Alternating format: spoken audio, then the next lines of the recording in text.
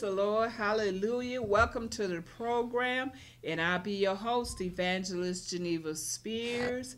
And we have just some great information for you today. We have a special guest. We have Mr. Hall of Famer himself, Norm Bryant. He's here to talk about the annual event that's taking place this month. And I'm telling you, he has some powerful inductees that will be added to the Hall of Fame, and they also have something different this year. And so I'm just gonna let him tell you all about this year, 2012 Sports Hall of Fame. Norm, welcome to the program. Thank you for coming on board. Thanks a lot, Geneva, and it's a pleasure being here. As usual, you always give me a chance to advertise my Hall of Fame induction ceremony, which will be March 25th. It will be on a Sunday at 4:30. We start promptly at 4:30, Geneva. And we also like people to know, too, that this year we'll have free parking on the flat lots across the street over there from the University of Michigan, and also the Rutherford parking lot downtown. So it won't be any valet parking, but we will have free parking. We hope this year that this will be one of our best and largest. And I think the reason that I'm saying this is because this is the first time in 27 years we will be having our induction ceremony in the month of March and not February. And the reason that we're having it in March, February seems to be filled with so many things that we thought we might just ease out of February into March, and that way we might be able to attract even more people. Okay. Now, to tell that location again, so in case people didn't hear. Where you going to have it at? It's going to be the downtown riverfront. It's the old Hyatt Hotel downtown. The University of Michigan has their student housing in there right now, but we will be down there because they have the banquet facilities are still available, and we'll be using that. Matter of fact, we were there last year. Yes. And prior to last year, we were in Grand Blanc for 5 years, if I'm not mistaken. And it's just good to be back home because the name of our organization is the Greater Flint Afro-American Hall of Fame, not the Greater Grand Blanc. Okay, well, you need to be here. You need to be yes, here ma'am. in Flint, yes, ma'am. Okay, with yes, a ma'am. name like that. Oh, my goodness. So how many years have you been spearheading this? Well, I was the founder of it, so we been in existence now for 29 years. Wow. And amazing. This would be the 28th induction, but we formed a year prior to that. Yeah, yeah, okay. So tell us a little bit about the inductee for this year, for 2012. Well, we have some fantastic inductees. And, Flint is just blessed with sports figures and outstanding athletes. Yeah. This is something that for a town with the size of Flint, we hold our own in terms of outstanding athletes, and one come to mind is Jeff Greer. He went to Northwestern. Jeff played professional basketball. He played in the Olympics, and tremendous athlete. And also along with Jeff, we got Daryl Turner. Daryl Turner probably was one of the greatest wide receivers that come out of Michigan State and with the Seattle Seahawks. Matter of fact, he's probably got some records that's still standing. Yes. We also have Courtney Hawkins. Courtney Hawkins, he's another one that went to Michigan State, played professional football, and he's currently right now the head coach of the Beecher Buccaneers out there, and doing a tremendous job. Yes, and I like to commend Courtney for the work that he's doing out there. Yes. And also we have John Fisher. Now, John Fisher probably is the only athlete that ever come out of Flint that made All-American 4 times in a row at the University of Michigan. Is that right? As a wrestler. Okay. And John is good. And then we've got Calvin McQueen. He was a track star and cross-country star of the University of Tennessee and also Saginaw Valley. and he was a product of Flint Northern. Tremendous track athlete. And then along with that, we have a couple of females. We got Marie Williams Finley. Now, Marie was a basketball player for the Beecher Buccaneers. This young lady went on to Michigan State, but she was so talented in basketball that I think that she, if I'm not mistaken, she's the only female in Beecher's history that has her jersey retired. Oh, really? And that's saying a lot. Yeah, that it's is saying saying a lot. whole lot. Okay. And then we also have we have Renee Michelle White, and she was also a basketball player and a track star from Flint Northern. Okay. That's LaTanya Michelle White. Okay. And she was tremendous. She was shot put, javelin thrower. This young lady was she was quite an athlete. Okay. So I think that we have a good selection of athletes that's coming in this year. We really do. We really do. Now, I know you have people helping you. This is such a major taking. And talk about some of your board member, people that work with you, who help you make this happen. Because to have this to go forth 29 years, oh my God, that is quite an accomplishment right there. Okay, so who are some of the people over the years that have worked with you and helped you to sustain the Sports Hall of Fame? Well, Geneva, I'm going to say this, and some of the guys out there might be getting on my case, but I got to say this, that when we first started, it was a group of just men, Okay. And I told them, I said, at the next meeting, we got to get us some females in here. Oh, okay. Yeah. And when we brought the women in, this thing took off, and we ain't stopped yet. Okay. There you so, go. it's an old saying, they say, behind a good man, there's always a good woman, But they have really made the difference. First thing that one to come to mind is Mancine Broom. She's been with us from the beginning. She's a charter member. She does all our books, those program books that you see every year. Beautiful. Man, she does that. Okay. She's good at what she does. She doesn't say a whole lot, but when she does, you know that she means business. She's a laborer, worker. She get the job. She gets the job done. I know her. And but her husband was Sylvester Broom. He was a county commissioner. He sure was. Yeah. And not only was he a county commissioner, he was a classmate of mine. Okay. Oh, okay. So I knew we called him Bobby. I knew Bobby very well. The other young man we got now that's the president, Michael Harris. Michael Harris is up and coming, and this is one of the things that we felt that we had to do.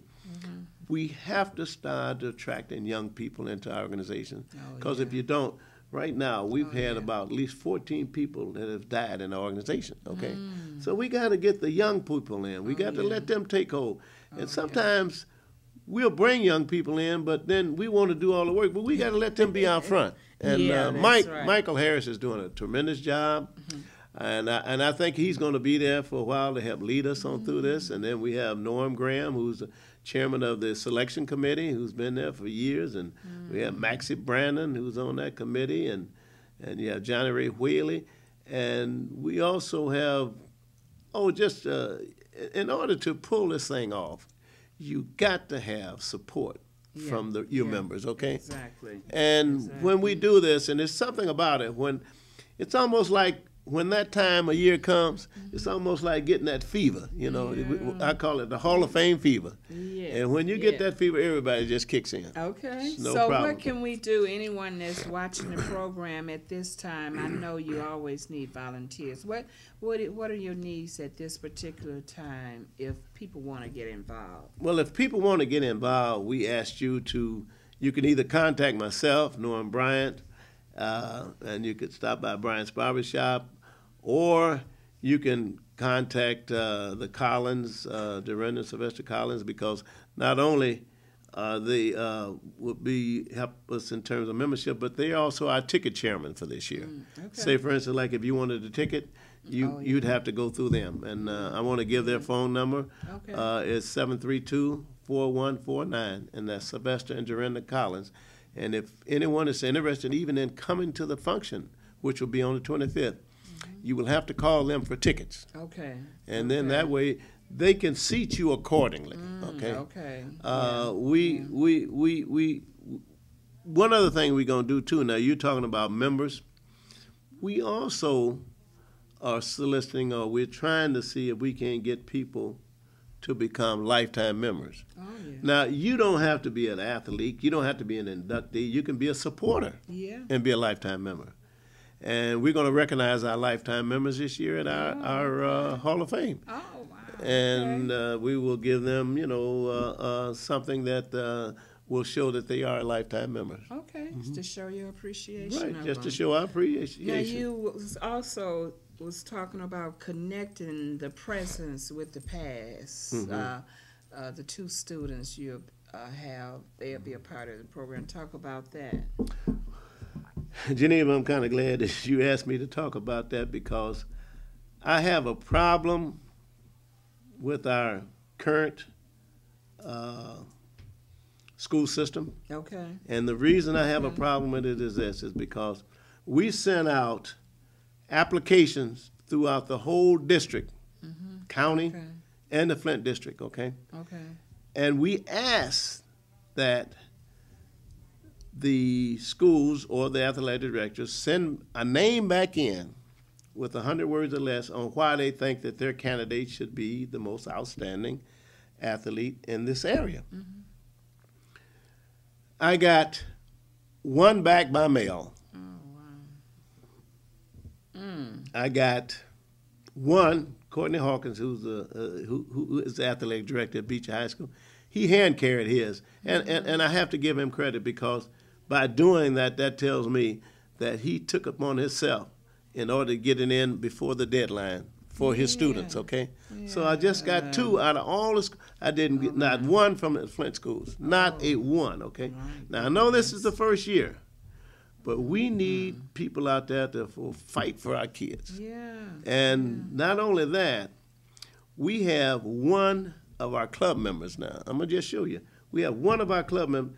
She said, Norm, I'll give $1,000. And that means $500 for each female and $500 for male. Outstanding athlete. Okay. And all we had was we got back from two response. Now, hopefully, and I hope next year that we'll have a whole host of names that we have to pick from, okay? Yeah. And I'm just saying this because these young people need help nowadays. Oh, yeah. With all the drive-by shootings and everything we got, when we got people that are worthy of something like that, we need to be out there supporting these kids, okay? Exactly. And these kids that we're going to be honoring, the inductees that we're inducting now, these kids weren't even born when they were participating, okay? So that's when I say we're trying to connect the present with the past. And not only are we doing that, we're giving them some recognition. Yeah. Yeah. And I tell you one other thing that we're doing too, and we like to do this. We like to show that we're not just an organization just for inducting folks, but this young lady that's doing this boxing, the Shields young lady. I saw her on she the is news. tremendous. Yeah, so we're really gonna present her with a plaque. Oh, good. See? I was wondering about that. No, we look out for our own. See, I was wondering. See, God bless the child that has his own. Okay, Yes, so we're looking out for her. yes. We did the same thing for Mark Ingram when he became the first Heisman Trophy winner from Flint Yes. in the state of Michigan. Okay, Yes. so yes. we're doing that. So I'm just want our TV audience. I want you to know that we're out there because we're trying to help our youth, Yes. and they need us, Yes. and yes. we need them. Yeah. Now I am really inspired because that young lady that I think she like 16 or something, but she's a determined young lady and a tough young lady, and going to the Olympics, and and I'm so glad that you all are gonna recognize her. Oh my goodness, that's wonderful. Now her coach, called Jason Crutchfield, I talked with him, and he said she might not be able to make it because right now, about 3 months ago, nobody even knew who she was. Now everybody wants a part of it, okay? Yeah. So she probably won't be there, but I asked him to receive the award for her, okay? It doesn't matter, That's right. To even recognize, acknowledge her, and let people know, what she's doing, what she has accomplished. Right, and she's making Flint proud. At 16 years of age, this is why I'm saying we need people out there fighting for our youth. Yes. And the Hall of Fame, we're trying to use our organization to help young folks, not only just induct folks, but to help young folks. Yes, and you're doing a great job, I'm telling you. Once again, the location and the phone number where people can get a ticket for this event, because I know people want to come. I was there last year, and I'm telling you, the place was packed out. It was packed out. And a wonderful, wonderful meal to go along with it. We had a wonderful time. Well, Geneva, we hope to have just as good or better this time, or even more people to come this time. Yeah. And it will be at the riverfront, downtown riverfront. Now, that's the old Hyatt Hotel downtown. And that's Sunday. That's March the 25th at 4:30. We start promptly at 4:30, okay? Yeah. And if you need tickets, please call 732-4149, and that's Sylvester and Dorinda Collins. Now, the last week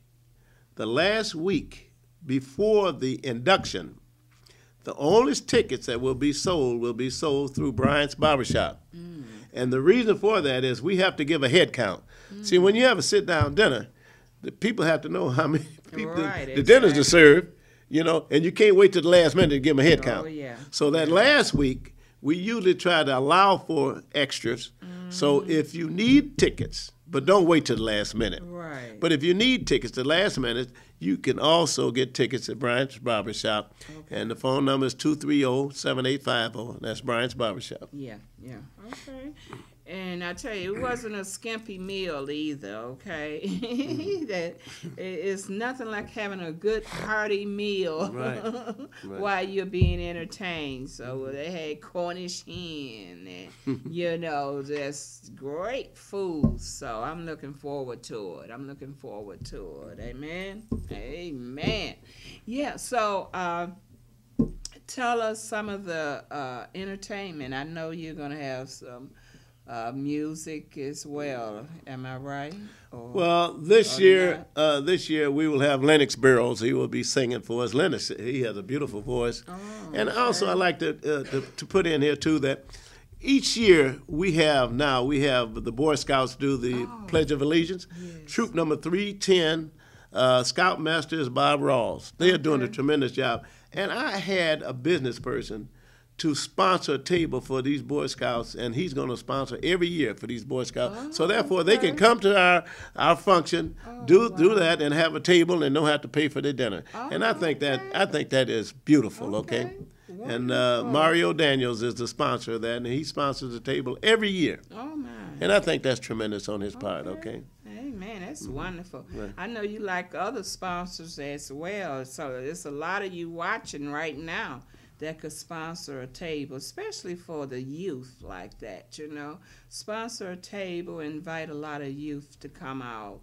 And this is definitely a positive thing for them to participate in. And sponsor a table. Call Norm and tell him, you want to sponsor a table. Norm, I know you have a lot of history, locked up and put away, and soon you'll be displaying it. You were telling me earlier about some hidden history. Talk about some of the things that you got in the Hall of Fame.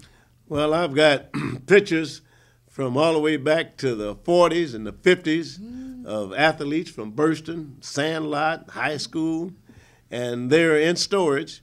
And the Lord has been good, Geneva. Mm-hmm. The Lord is good. As a matter of fact, I think the Lord is showing me a way right now. Yeah.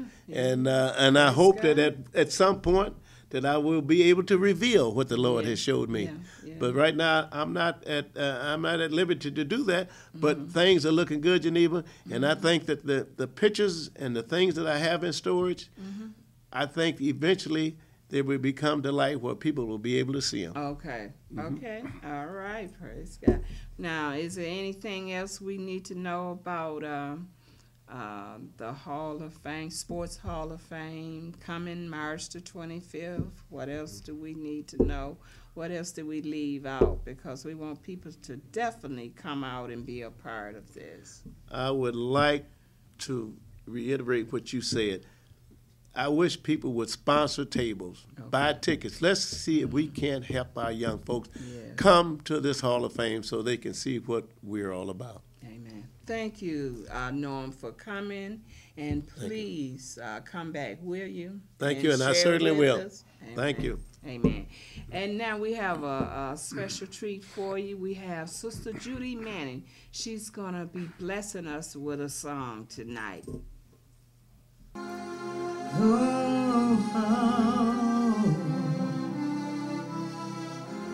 Jesus,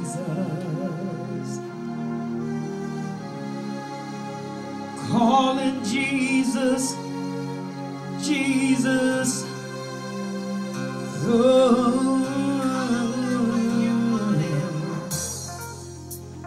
look at myself in the mirror. Religion, look back at me. I throw my hands in the air, and the Lord arrested me. God interrupted. I needed to break out and get freedom. Making one bad decision after the next, just getting by, letting you figure me.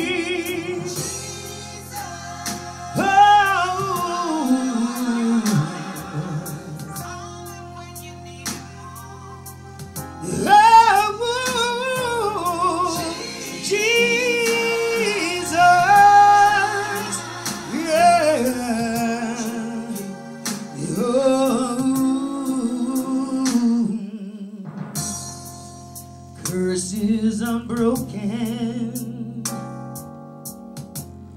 still holding me down in bondage.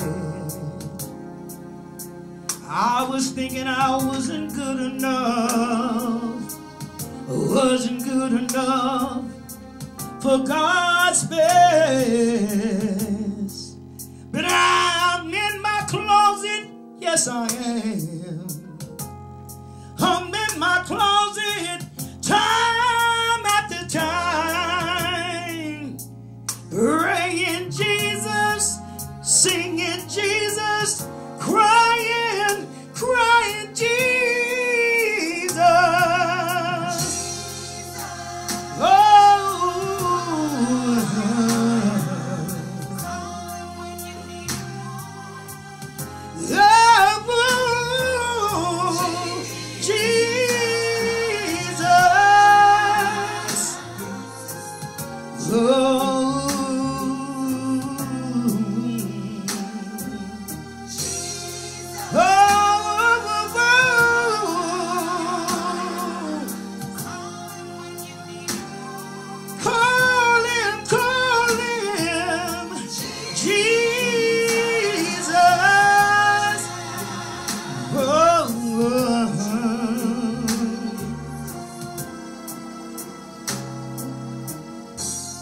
Our Father,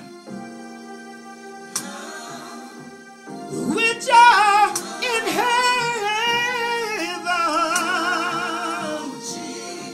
hallowed be thy name.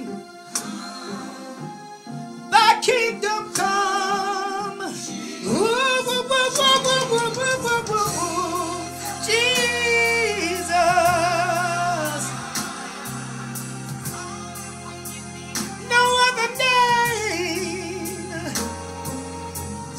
Jesus.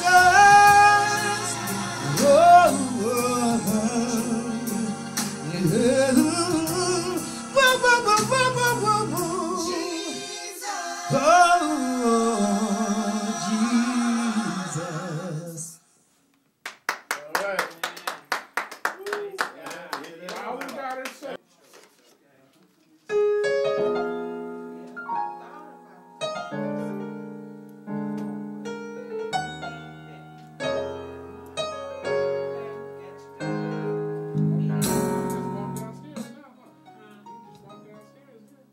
Oh, yeah.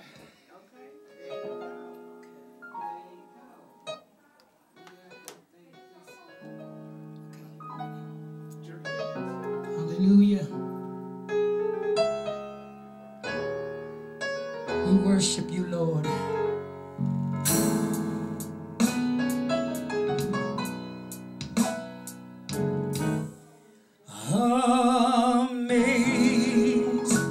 Amazing grace,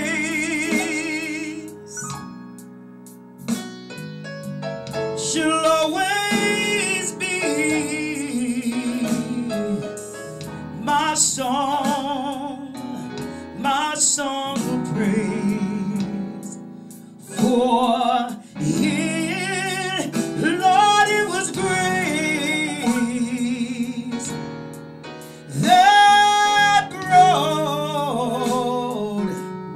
my liberty.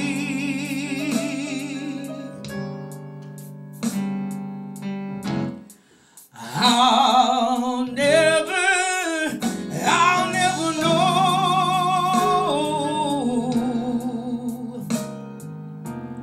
why he came to love me so.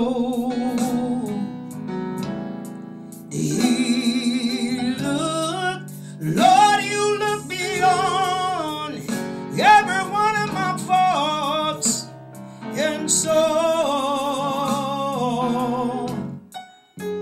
my needs.